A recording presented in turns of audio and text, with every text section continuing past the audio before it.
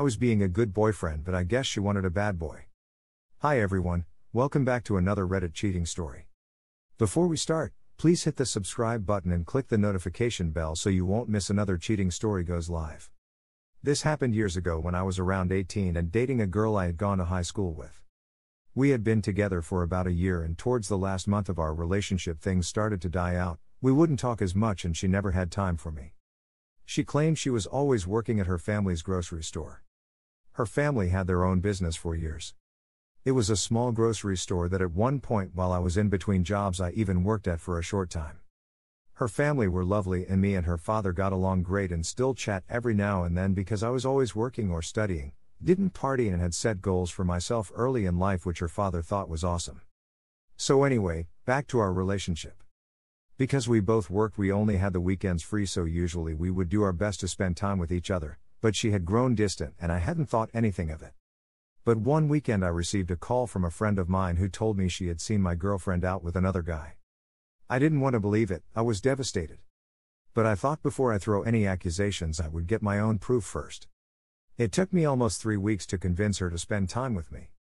When she agreed and came over for a night after work, I had planned on confronting her to find out for myself. She arrived shortly after dark and told me she was going to have a shower. She went into the bathroom but had left her phone with her bag and keys on the table. So I did what anyone who has been told they were being cheated on would do, I went through to see for myself. And what do you know, she was cheating on me with her ex-boyfriend who was a dirtbag. You see, he was one of the kids at school that messed around, never came to school. Was out smoking and drinking instead. I never really interacted with him outside of being asked for a lighter for a cigarette. But he was also selling drugs at school. I've always thought people who sell drugs to kids are dirtbags. Not cool at all, bro. I found out she had been going to see him on the weekends to do drugs and drink as well as sleeping with him.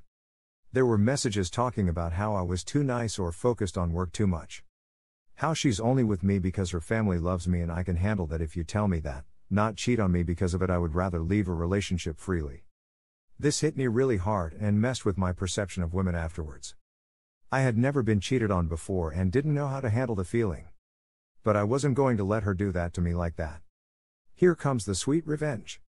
You see, in those messages they had been talking about needing money for alcohol or drugs and not having enough. This conversation led to him convincing her to steal it from her family business. She had been getting away with almost $800 or so every weekend as well as stealing items from their shop. So I thought fast, screenshotted all the messages, and sent them to her father from her phone. I told him it was me, and that this is what I had found in his daughter's phone. Shortly after she had finished up in the shower, I told her we were finished and I knew everything. I told her to leave and I had a surprise for her when she got home, which she was confused about. She left after that and I received a call from her dad who has apologized to me for his daughter's actions and sounded almost as devastated as I was. He told me he had already called the police and they were waiting for her to get back home as well as collecting her ex-boyfriend as an accomplice. I was shocked but thankful that I had cut dead weight from my life in a just fashion considering she cheated on me. She got to spend the night in a cell with her ex and was ordered to pay back the amount by a judge and given community service. He on the other hand happened to have previous warrants out and I don't know what happened to him after. I wiped my hands clean of her and moved forward. But man, that felt so much better that she at least got some punishment as a result. Here are some of the best comments from our community. This is how people end up with no family, an abusive druggy relationship, and a horrible life. Stupid, stupid girl. She was completely deceiving him and stealing thousands of dollars for her and her criminal boyfriend to do drugs and get alcohol. She chose him over her family's well-being. That's utter betrayal, and the only way to set that straight is to let them have it, otherwise they know they will get away with it. She didn't just take money from the business for a purse or something, she was literally actively stealing money for her loser boyfriend for drugs and alcohol. Here is the second story.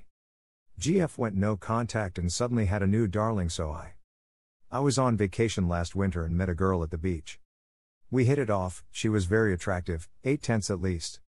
She lived by the coast and I lived in central NC, about a 3-hour drive away. We began meeting up regularly, going on trips that I always paid for. We even went to NYC, and when I brought up her paying her share of the hotel costs, she said she would pay me back on the next trip. On that particular trip she brought a friend of hers and that friend's fiancé, and they all seemed pretty distant with me, like none of them gave a fuck and they were just 3 friends there having fun while I paid half the bill. I know, I was a dumbass. I thought we had a pretty good relationship going. After about 6 months though, she starts flaking out when I want to hang out. Not returning texts for hours, one-word answers when she does return them. After a while I decided she just didn't want to see me anymore and we stopped talking. She started posting pics of her and another guy on Facebook, referring to him as darling. Oh well, I thought, just another girl hell-bent on wasting my time and money.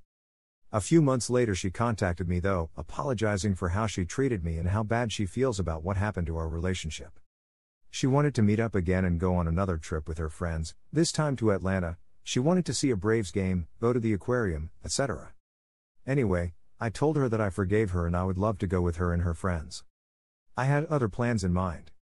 She asked about the tickets to the Brave game and I told her that if she wanted to go she could just order the tickets online and I could pay her for my ticket later. She said that was fine. We agreed to meet up in Charlotte and they could just park their car there and ride with me to Atlanta. They never offered to help me with gas money. Long story short, the last snap message I got from her before I blocked her number and blocked her on all social media was a pic of the Charlotte skyline that read "almost there." I read the message from home while drinking a wine cooler and watching a movie. The thought of her and her friends driving aimlessly around uptown Charlotte looking for me still brings a smile to my face to this day. Here are some of the best comments from our community. Simple, I like it. I find it confusing why people are saying she was never your girlfriend. That's got nothing to do with it. If she was playing you and treated you like crap, she deserves it. That's hilarious and well done. I don't get why people are giving you shit about wine coolers though. It's not a big deal. Here is the third story. My friend was being cheated on, so I made his girlfriend fat. 2006 or so, my two friends Dave and John are roommates. Names changed. John was seeing this really attractive girl, and she would hang out at his place quite often. On weekends, John's girlfriend would want to sleep with another guy, her ex-boyfriend, and so she would break up with him on Friday, and get back together with John on Monday. To top it off, she would refuse to sleep with John. Now John was inexperienced at romance, so he meekly went along with it. Dave, however, absolutely hated seeing his friend get hurt week in and week out, so Dave devised a plan. Dave was a fantastic baker. Pies, cakes, brownies, cookies, lemon bars, etc. He could seriously make great money selling his goods, but lacks the motivation. Once motivated, Dave is a force to be reckoned with. So Dave decides that it is time to bake again. He makes cookies, pies, cakes, lemon bars, etc., but this time in 2 batches, one regular and one with 4 times the butter required. The brownies have fudge frosting, all homemade. The lemon bars have extra lemon zest in them, beside the lemon filling. The cakes were tiered with buttercream frosting. Now all of his guy friends ate from the normal dishes, while John's girl always brought pieces from the special batch. Within 3 months the cheating girlfriend put on 40 pounds, could no longer fit into 60% of her clothes, and started living in her sweats. To top it off, John told her that he wasn't into big girls, and dropped her cheating ass. Thank you for watching, and don't forget to subscribe and turn on the notification bell for any future cheating stories.